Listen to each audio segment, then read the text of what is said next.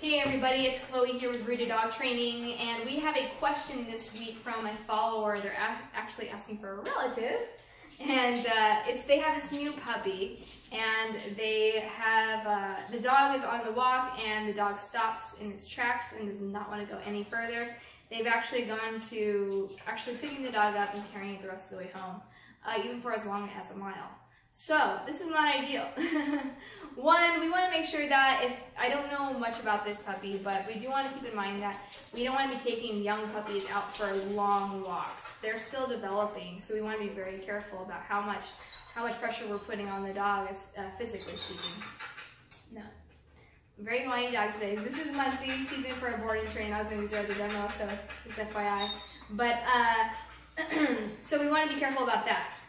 But ideally, depending on the age, if the puppy's 14 weeks, 16 weeks or older, you can start using a prong collar, which is our go-to to encourage dogs to walk nicely, walking with you, keep them walking with you, keeping them from pulling, all those things. It's a fantastic tool. But if you're using a harness or something to that effect, you're going to have a more difficult time as far as getting the dog to move with you.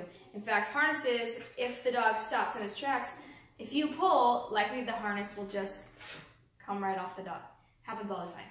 Okay, so we want something that's around the neck, preferably a prong collar, but you can also use a slip lead, choke collar, any of those will do, so long as it is something that will be tightened around the neck and that won't slip off.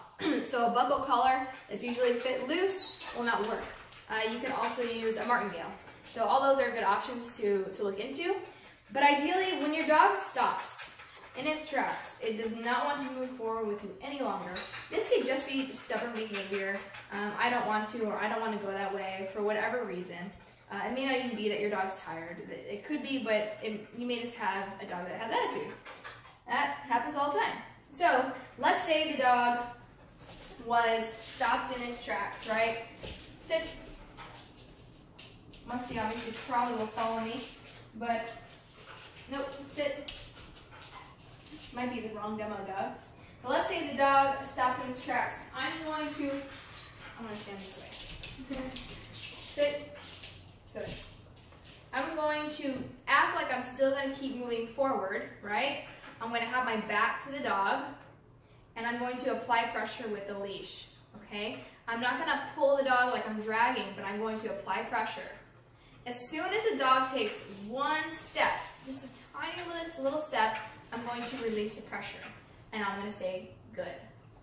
I don't need to get overly excited, but I want to tell the dog that, yes, that's what I want you to start slipping forward. This exercise may require quite a bit of patience and time if your dog is incredibly stubborn. But if you do, most likely you will only have to do this a few times, like a few walks, to get them out of this habit, okay?